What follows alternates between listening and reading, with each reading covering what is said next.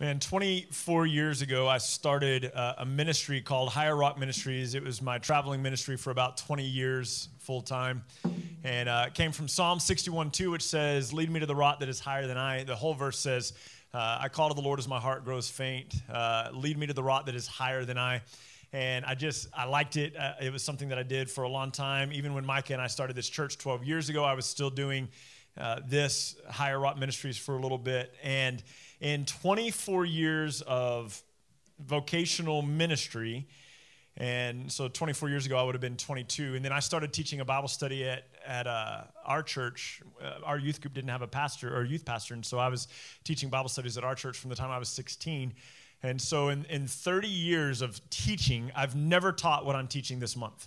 And I am super excited about it, like just really kind of giddy about it. So this month, we are looking at the 3 places in the Gospels where God spoke audibly from heaven in the presence of Jesus and the witnesses that were there. And they're super cool, and I'm really excited about them, and I can't wait. And so we're going to dive in. Today's message is called God Speaks to the Prophet in this case being John the Baptist. God speaks to the prophet. And here's what we have on tap today. For those of you who are new, every week I give us a theology that's kind of our theology text or our theology for the week, our application, and then our prayer for the week. And so it's just an easier way for us to kind of remember some of those things, and they will be up on the screen as we go through them throughout the sermon. But our theology today is this: the Holy Spirit reveals Jesus is the Son of God and the promised Savior. The Holy Spirit reveals that Jesus is the Son of God and the promised Savior. Our application today is this: every day for us is an opportunity to declare, "Behold the Lamb of God." Every day is an opportunity for us to declare, "Behold the Lamb of God." And our prayer today is this: God, we thank you for your Son Jesus and the Spirit that you have given that reveals Jesus to us. Let's pray and ask God to teach us today, can we? Lord God, we do ask today that you would instruct our hearts. We thank you, God, that you have preserved your message through the generations, and that the message of Jesus Christ over the centuries and the millennia now is still as rich and as beautiful as it was the day that the blood was shed on the cross and that the tomb was left empty. And we thank you, God, for your Son, Jesus Christ. We thank you for salvation in him. We thank you for righteousness in him and forgiveness in him. And we pray, God, that you would teach us today and that you would cause us to delight in you more fully. It's in your name we pray. Amen. The Holy Spirit reveals that Jesus is the Son of God and the promised Savior. I'm going to begin here in Matthew 3 today, if you want to join me there. We'll be in Matthew 3, and we will also be in John 1 a little bit if you want to put your finger in that spot as well. Matthew 3, we are introduced to a guy named John the Baptist. John the Baptist is like the second cousin of Jesus. And so John's mom and Jesus' mom are cousins. And John the Baptist famously leapt in his mother's womb when he heard the voice of Mary, the mother of Jesus. And John the Baptist was filled with the Holy Spirit from his mother's womb. It's really, really a cool thing. And we can talk about that more on Wednesday if y'all want to. Super interesting. All of the family, John the Baptist and his mother and his father, all received the Holy Spirit long before everybody else did. And so it's kind of a neat little thing. But look here, John the Baptist speaking in Matthew 3, beginning in verse 13. And this is telling us a little bit about John the Baptist. He's been preaching, at the beginning of chapter 3, he's been preaching repentance. He's been telling people to turn away from their sins, to look forward to the coming Savior. And in verse 13 it says this: "Then Jesus came from Galilee to the Jordan to John to be baptized by him. John would have prevented him, saying, 'I need to be baptized by you, and do you come to me?' But Jesus answered him, 'Let it be so for now, for thus it is fitting to fulfill all righteousness.' And then John the Baptist consented. When Jesus was baptized, immediately he came up out of the water, and behold, the heavens were opened up to him, and he saw the Spirit of God descending like a dove and coming to rest on him. And behold, a voice from heaven said, 'This is my beloved Son, with whom I am well pleased.'" Now, all my life, I have just assumed that the entire crowd there, because John the Baptist has a crowd of people along the edge of the river who were listening to his teaching, I've just assumed that the whole crowd heard this. And maybe they did. The Bible doesn't tell us. In a couple of weeks, we'll see that the entire crowd does hear the voice from heaven. But in this case, it's kind of silent. Because I think the point isn't whether or not the crowd heard the voice of God. The point is that John the Baptist heard the voice of God. I believe here when it says when Jesus was baptized, immediately he went up out of the water and the heavens were opened up to him, that it could be that the heavens were opened up to Jesus, but I think more likely here it's that the heavens were opened up to John the Baptist, and he saw the Spirit of God descending like a dove and resting on him, and we'll come to that in just a minute why I think it's John the Baptist. Behold, a voice from heaven spoke and said, "This is my beloved Son, with him I am well pleased." Now, Matthew records it for us, Mark records it for us, and Luke records it for us, and in each of these cases, the Holy Spirit has come and has, after Jesus has been baptized, the heavens are opened up, and the Holy Spirit, like a dove, comes down and rests on Jesus. And the reason that that's important is because over in John chapter 1, and we're going to come back to this text in a minute, but over in John chapter 1, verses 31 and 32, listen to this. John the Baptist said, "I myself did not know him," meaning he did not know who Christ was. He didn't know who the Messiah was going to be. He was preaching that the Messiah was going to come, but he wasn't sure who it was. "I myself did not know him, but for this purpose I came baptizing with water, that he would be revealed to Israel." So the reason that John the Baptist is doing what he's doing, the reason that John the Baptist is out baptizing, is so that the Messiah, the Savior, would be revealed to Israel. Listen to verse 32. "And John bore witness and said, I saw the Spirit descend on him like a dove, and it remained on him." I saw the Spirit descend on him like a dove, and it remained on him. And continue down through 34. "I myself did not know him, but he who sent me to baptize with water said to me, He on whom you see the Spirit descend and remain, he is the one who baptizes with the Holy Spirit. I have seen and borne witness then that this is the Son of God." So here's what I want you to understand. John the Baptist is next to the River Jordan. He is baptizing people. He's telling them the Messiah is coming, the Savior is coming. The word Messiah, Hebrew word, simply means the anointed one, okay? Christ is the Greek equivalent. The word Christ means the anointed one. And so the Jews were waiting for the anointed one, the one who would come and redeem them, the one who would come and rescue them. They were looking for a physical king who would sit on a throne and get Rome out of the way. That's what they were looking for. But John the Baptist is baptizing, and he is baptizing with the intent that in the course of his ministry, the Savior and the Redeemer would be revealed. And he says, the one who sent me to baptize, being God, the one who sent me to baptize told me that the one I see the Spirit descend on like a dove, that's the guy. And John says twice in this text, John the Baptist says twice in the book of John here, he goes, I didn't know who it was going to be. He wasn't sure. I mean, at some point I'm sure he knew who his second cousin Jesus was, but he didn't know. So he's baptizing, waiting for the Savior to be revealed. Now, Jesus has already in some way or another kind of marked himself, and because when he walks up to be baptized, John says, no, I should be baptized by you. But John, by his own testimony, says, I didn't know until I saw the Spirit descend on him. So Jesus comes, John baptizes him, he comes up out of the water, and the Spirit of God descends on Jesus. And in that moment, because before John's public ministry, God said, look, go and do this, prepare the way for the Savior, prepare the way for the King, prepare the way for the Messiah, and the one you see the Spirit come on and land like a dove, that's the one who's going to baptize with the Spirit, that's the Savior. And so he's doing this, and he's baptizing people, and he's calling them to repent, and Jesus comes, and he gets baptized by John, and he comes up out of the water, and the heavens are opened up, and the Spirit descends and rests on Christ, and John is quickened in that moment to know this is the guy. And that's why I believe that for sure, maybe the whole crowd heard it, but the statement from heaven, this is my beloved Son, with him I am well pleased. That statement, maybe for the crowds had significance, but for John the Baptist, 100% had significance. Jesus comes up out of the water, the heavens are opened up, the Spirit descends on Jesus, and John hears the voice, this is my Son, this is the one I'm pleased with. And in that moment, John's ministry changes. In fact, the next day, we'll see that later, the next day, John sees Jesus, and he goes, look, guys, it's the Lamb of God that takes away the sin of the world. Your Bible says it probably more formally than that, like, behold, right? The Lamb that takes away the sin of the world. But I would like to imagine it was a little bit more like in the Greek, kind of like, oh my goodness, hey guys, look, that's the guy I was just telling you about.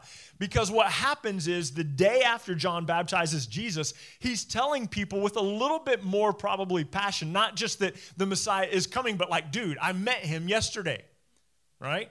And he's excited about it. And he's over here baptizing people. He's like, listen, guys, you got to repent. The kingdom of heaven is at hand. It is time. The Savior is here. I just met him. And you can imagine all the people are going, like, who? Like, and he's like, is this guy, is Jesus? We're actually second cousins. It's kind of a cool thing. You know, I don't know what he's telling the people. But here comes Jesus with his entourage. And he's like, that's the guy.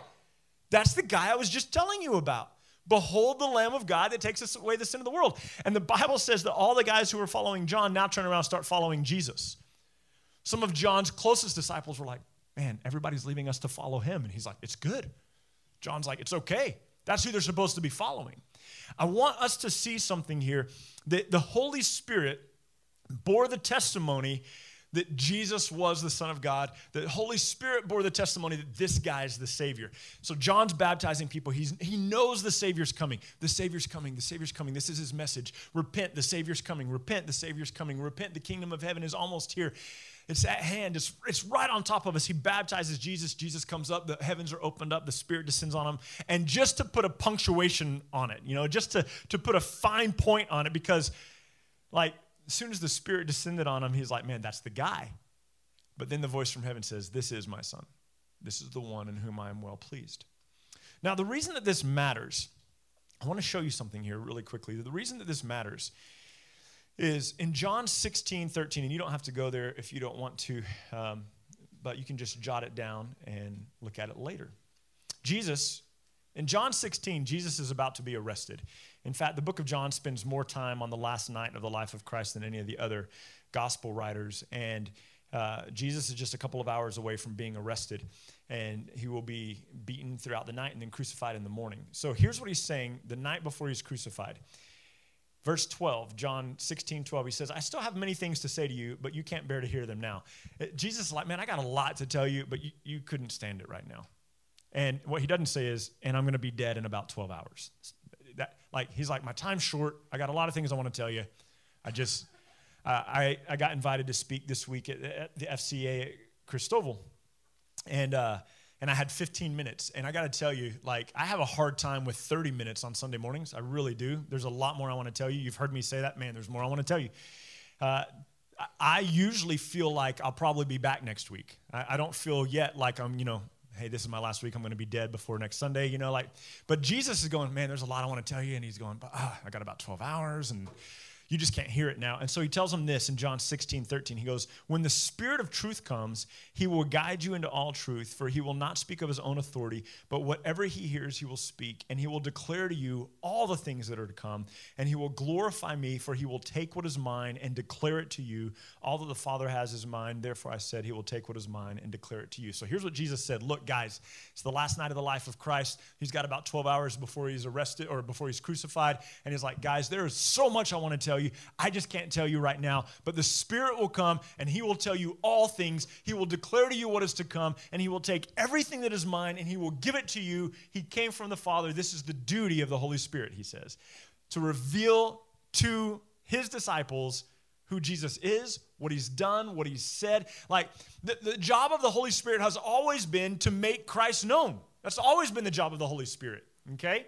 And so like Jesus is telling the guys, hey, I just need you to know my time's up. Wish I had more time to tell you stuff, but I'm going to send a guy who will finish the story. One of the things that I grew up in church, been in church my entire life. I grew up reading the Gospels and like looking at Peter's denial of Christ. If you don't know the story, then in just an hour or so, Peter's going to deny that he knows Jesus, and he's going to deny it 3 times. In about 40 days, Jesus is going to be raised from he'll already have been raised from the dead, but in about 40 days, Thomas is going to deny and go, no, I don't think he's been raised from the dead. I need to see him. Like, I was taught growing up that when we look at the disciples and we go, oh man, these guys, like, they doubted sometimes, and sometimes they didn't believe, and sometimes, and I've heard preachers say, and I'm just going to tell you now, as a 46-year-old dude, it really ticks me off to hear preachers say this, but every now and then they'll be like, look, even the disciples doubted. Sometimes you're going to doubt. No, you're not going to doubt who Jesus is. You know why? Because the disciples didn't have the Holy Spirit yet. And in Acts, when they got the Holy Spirit, the Holy Spirit's job is to convince them of who Jesus is. They never doubted again. Because the job of the Holy Spirit is to convince people that Jesus is God, the Son of God, and that he's the Savior. That's the job of the Holy Spirit. And the reason Peter denied is he didn't have the Spirit yet. And the reason Thomas doubted is because he didn't have the Spirit yet. If you bump into somebody who's a Christian who says, yeah, but sometimes as a Christian you're going to doubt that Jesus is God, wrong. Wrong. We are not like the disciples of the Gospels. We are like the disciples in Acts. We have the Holy Spirit now. And when the Holy Spirit shows up, literally 50 days after this day right here in John 16, when the Holy Spirit shows up 50 days later at Pentecost, they never doubt again. They never question again. Why? Because the Spirit's job is to show us that Jesus is the Son of God and that he's the Savior. That's his job. If you flip back a couple of pages, in John 14, verse 26, it says this. John 14, verse 26. I'm going to begin in verse 25. Jesus says, these things I have spoken to you while I am still with you, but the Helper, the Holy Spirit, whom the Father will send in my name, will teach you all things and bring to your remembrance everything that I've said to you. So the Holy Spirit's job is to come and show up and then remind them of everything that Jesus said. That's the job of the Holy Spirit. The reason that you and I have come to... If you're here today, and Micah was hinting at it a little bit, like this elation, it's a good word, we don't use it enough. But if you are elated that Jesus is the God and that he's the Savior, and you're like, man, my faith is in him, and I rejoice in the blood that was shed on the cross, and I rejoice in the empty tomb, those are things you have come to know because the Spirit of God has revealed them to you, because that's his job. He shows us who Christ is. In fact, sometimes people will ask me, what does it mean when the Bible says the only sin that can't be forgiven is the blasphemy of the Spirit? Here, in a nutshell, you can find this in all of the Gospels, Matthew, Mark, and Luke, not in John. But in Matthew, Mark, and Luke, you find this story in the first three Gospels. And Jesus has just casted a demon out of a man. And the Pharisees who don't like Jesus said, oh, he's only doing that by the power of the devil. He's operating by the power of the devil. And the Bible tells us, listen to this. Let me just read it. This is Mark 3. The scribes came down from Jerusalem and were saying, he is possessed by Beelzebul. They were saying that Jesus is possessed by the devil. And by the prince of darkness, he cast out demons. Jesus called the people to him and said to them in parables, how could Satan cast out Satan? If a kingdom is divided against itself, that kingdom doesn't stand. If a house is divided against itself, that house can't stand. If Satan has risen up against himself and is divided, he cannot stand, but is coming to an end. No one can enter a strong man's house and plunder his goods unless he first binds the strong man. Then indeed he can plunder his house. Truly, truly, I say to you, all sins will be forgiven the children of man, but whoever blasphemies, whatever blasphemies they utter will be forgiven. But whoever blasphemies the Holy Spirit never has forgiveness, but is guilty of the eternal sin. Listen, let me explain this to you really quickly. Jesus comes and he casts a demon out of a guy. He's doing that by the power of the Holy Spirit. That's what the Bible will tell us later in the gospel, okay? He's doing that by the power of the Holy Spirit. The people who don't like Jesus are going, no, he's doing that by the power of the devil. I need you to get this. The Holy Spirit's job was to make Christ known as the Son of God and as the Savior.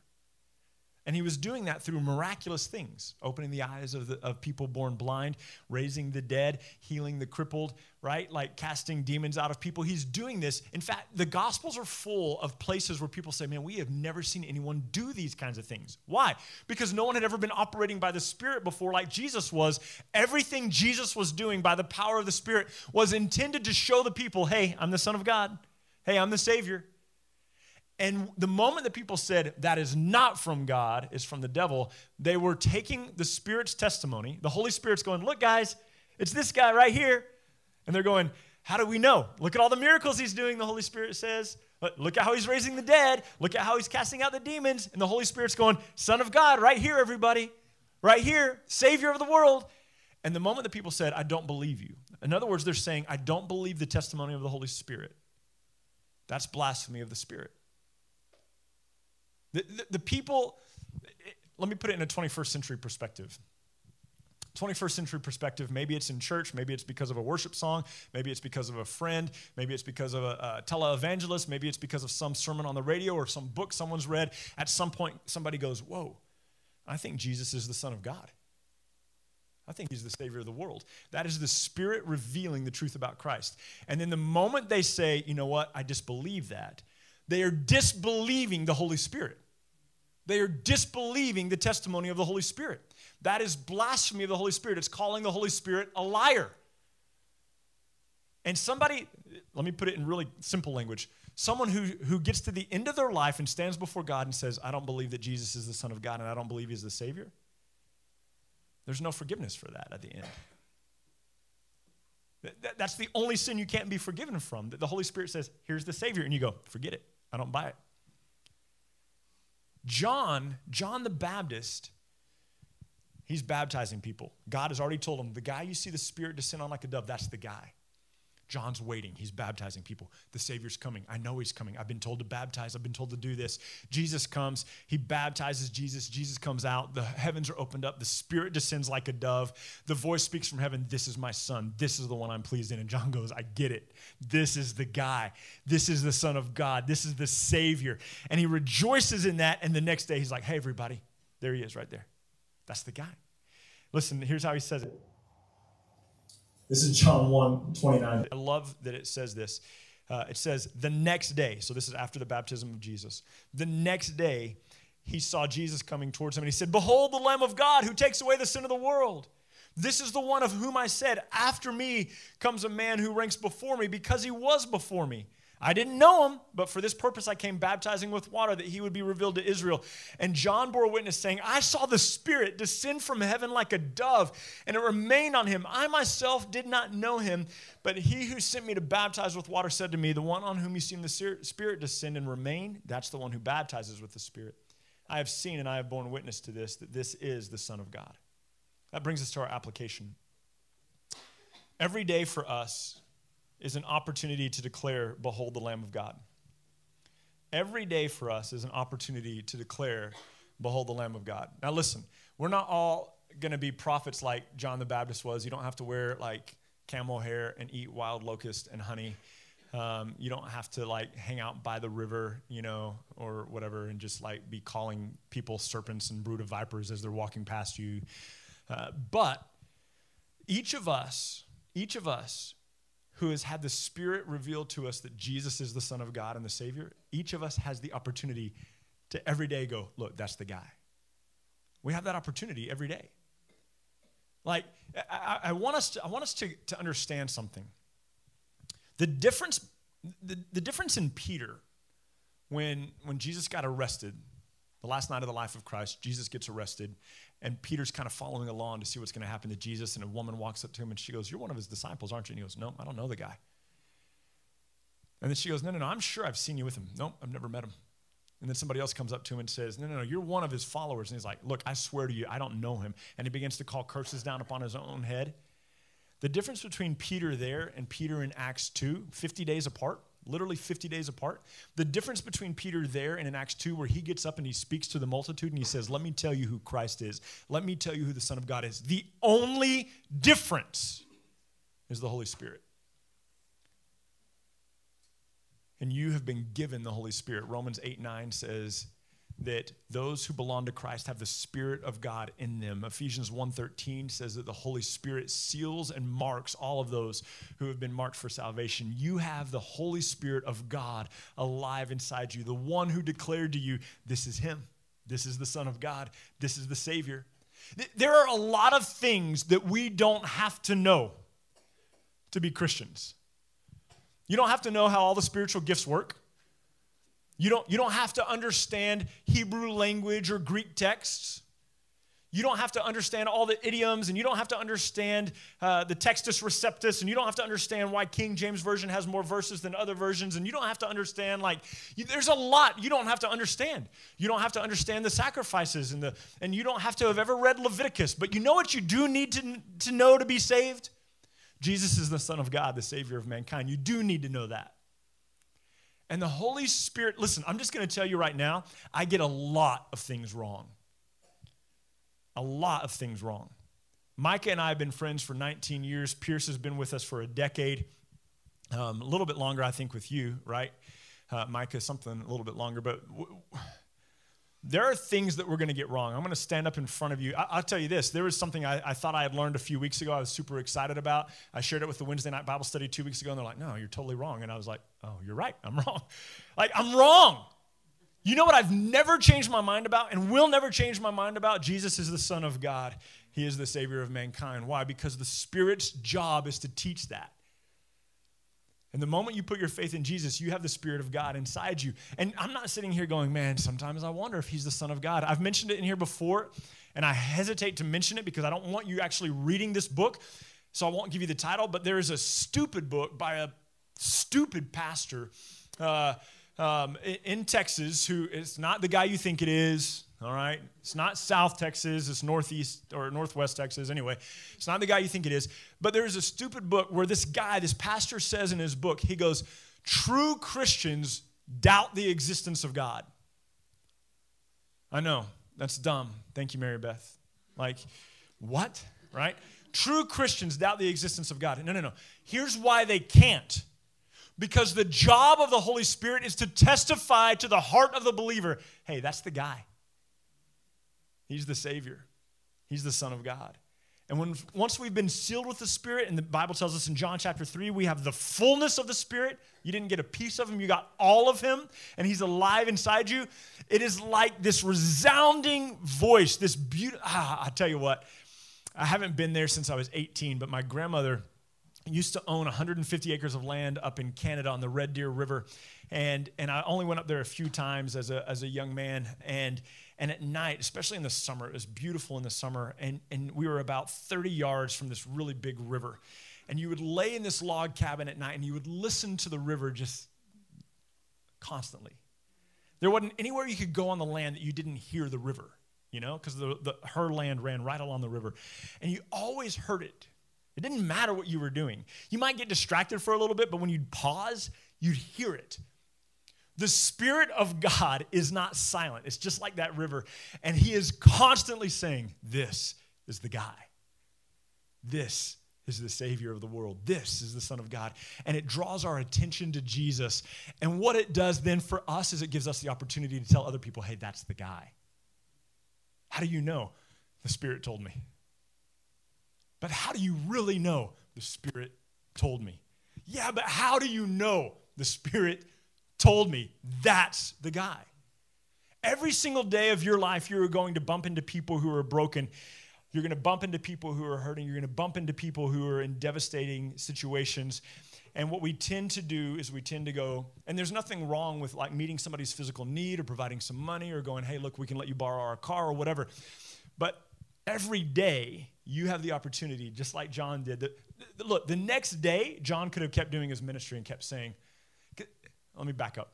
John's been saying, we don't know how long his public ministry was. John's been saying for the entirety of his public ministry, I'll baptize you with water, but there's another dude coming. He's better than me. I'll baptize you with water, but there's another dude coming. He's better than me. And the day after he baptized Jesus, and the day after God spoke, and the day after the heavens were opened up, and the day after the Spirit came down, John goes, that's the guy I've been telling you about. He didn't miss a beat. And then all of his followers were like, cool, man, we're going to go follow him now. And he's like, yeah, that's what you should be doing. I love it because I told you, there's a couple of close buddies of John that come to him and go, all of our disciples are leaving to follow him. And he's like, awesome. He says, I've got to decrease and he's got to increase. Like my ministry served its purpose. My ministry was to prepare the way for him, but now he's here, so I'm done. Now my job is to go, that's the guy. How is it that we have come to have peace in the midst of our turmoil? How is it that we have come to have joy in the midst of our trial? How is it that we have come to have hope in the middle of loss? How is it that we have survived the things that we have survived as believers, that we have been able to pick ourselves up again? Because that's the guy. The Son of God, the Savior of the world, because my affection is set on him. How is it that if you're in the middle of a hellacious storm right now, how is it that you're going to get to the other side? That's the guy. And we have the opportunity. People get the wrong impression about me when they only see me as a preacher. They think that I'm outgoing. I'm really not.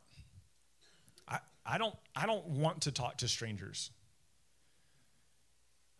Like stranger danger is just like very much ingrained in my head. I'm nervous to talk to people. I am going to forget your names 40 times, which makes me super embarrassed to talk to you and ask you your name again. Like I'm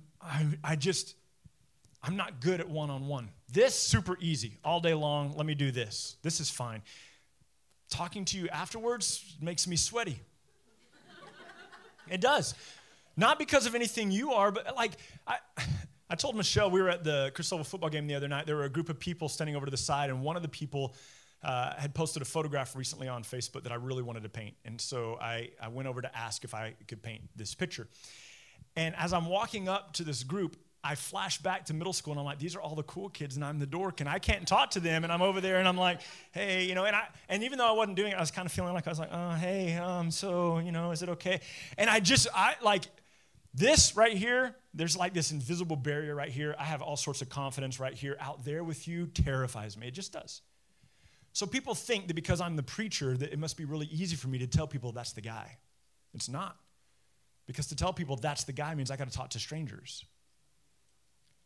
So one of the things that I'm working on in my life, every day an opportunity to say that's the guy.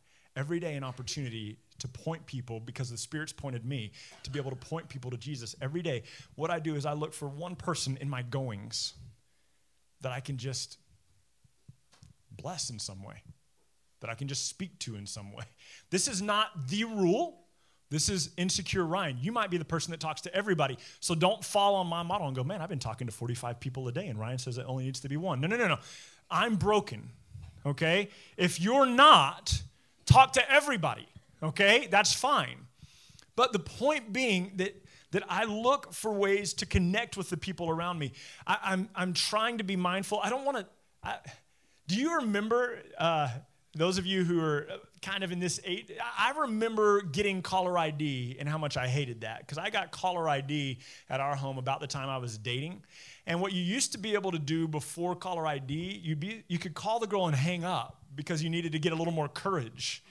But then caller ID ruined that, because now she knows you called, you know, and it's going to show up. She's going to get home, and there's going to be 45 missed calls from you, you know, and you're going to be like, So what I would do is I would go to the 7-Eleven. I'm not kidding. And I'd use the payphone, because then she could call me back, and I could choose not to answer, you know, and then I could get up the courage and finally call her from my house. Like, that was me, right? And so, like, do you remember, though? Like, I remember I was one of the only people in 93 at Texas Tech. I was one of the only people in the dorms that had an answering machine, and you'd come home and you'd, like, hope you had a message. You didn't know if your friends were going to have plans until you got back from class and, like, looked at the answering machine, you know? And now I don't want to talk on the phone. Just text me, you know? Like, back then, everybody was, like, hoping that they'd get a phone call. And now we're like, oh, gosh, do I have to answer that? Just text me. Like, what is it you need to talk about? Like, text, you know? Like, so I'm kind of like, let me be in my bubble, and let me just kind of. But what I've realized is that every single person I interact with, and I know this is going to sound like a stupid, obvious realization, what I've realized is that every single person I come in contact with is a person for whom Christ died. Every single one.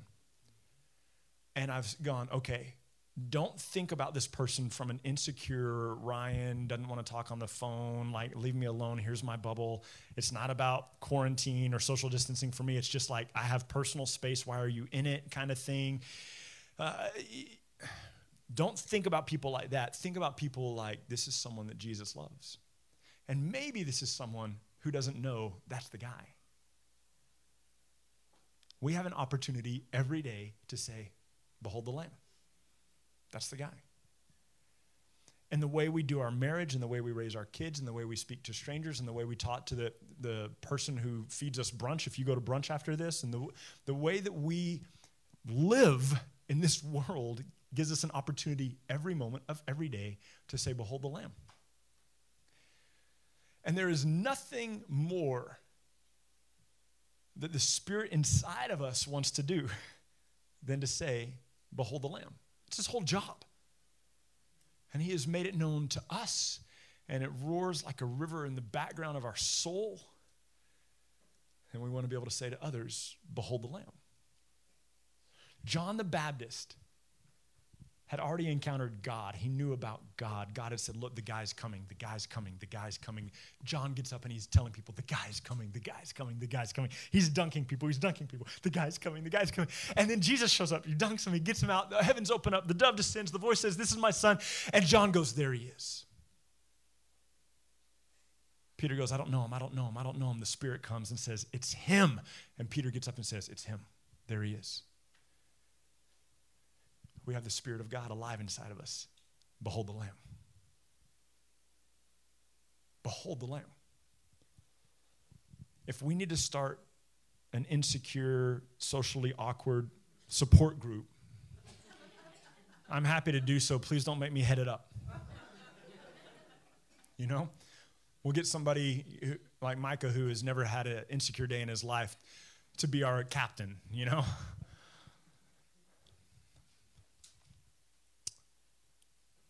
Brings us to our prayer today. God, we thank you for your son, Jesus, and the Spirit that you have given that reveals Jesus to us. God, thank you for your Spirit, or for your son, Jesus, and the Spirit you've given that reveals Jesus to us. Would you take just a moment to pray that? Jot it down if you need to jot it down, and then just take a moment to pray that. God, we thank you for your son, Jesus, and the Spirit you have given that reveals Jesus to us.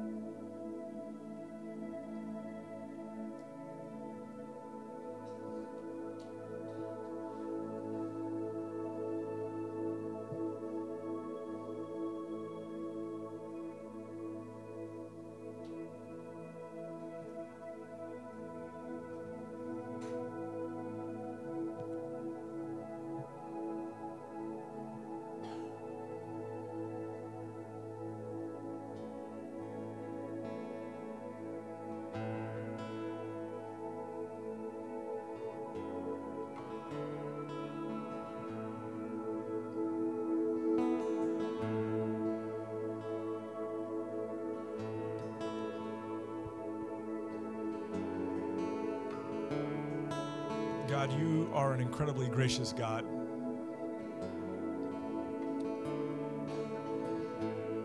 God, before the world was formed, before Adam and Eve had sinned, your purpose, your plan was to send Christ, to reveal him to the nations, to through Christ bring salvation and righteousness and forgiveness. God, we thank you so much for your son, Jesus Christ. God, we thank you for your Spirit that has testified to us that Jesus is the Son of God. For some of us, perhaps that was recently, it was this past year, we've come to the place where we say, that's the guy. Jesus is the Son of God, the Savior of the world. For others of us, it's been decades. We have walked long in the truth that Jesus is the Son of God, the Savior of mankind. Maybe for some of us in this room, God, it hasn't happened yet, that your Spirit has shown us and revealed to us the truth about Christ. But we thank you, God, for your testimony, that Jesus is your Son, in whom you are well pleased. We thank you for the testimony of the Spirit that guides us into all truth, that reminds us of what Christ taught, reveals to us the truth of your goodness and your grace and your forgiveness. And God, we ask that you would make us the kind of people who would with boldness day to day declare, behold the Lamb. That what the Spirit has testified to our hearts, we would then testify to those around us. In our families, in our workplaces, amongst the strangers on the street. God, that we, having encountered the Spirit maybe even yesterday, would today, like John the Baptist, say, behold the Lamb.